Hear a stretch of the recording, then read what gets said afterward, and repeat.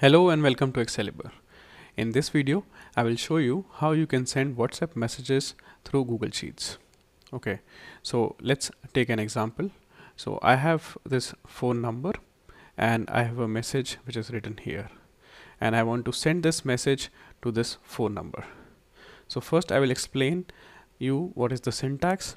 So the syntax for this is https and then api.whatsapp.com/send phone, and then we have the phone number, and make sure that the phone number has the complete country code with the plus sign.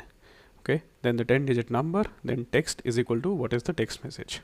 So that is the syntax, and then I will show you how we can just click this and send this message on WhatsApp, right? So I come to the link, I click on this link here, and you see it gets redirected to WhatsApp. A precondition to this is that you should have been logged in with a WhatsApp web. Okay, then you have to click on continue to chat. Okay, and you can use WhatsApp web, and now you see that the WhatsApp web is opening,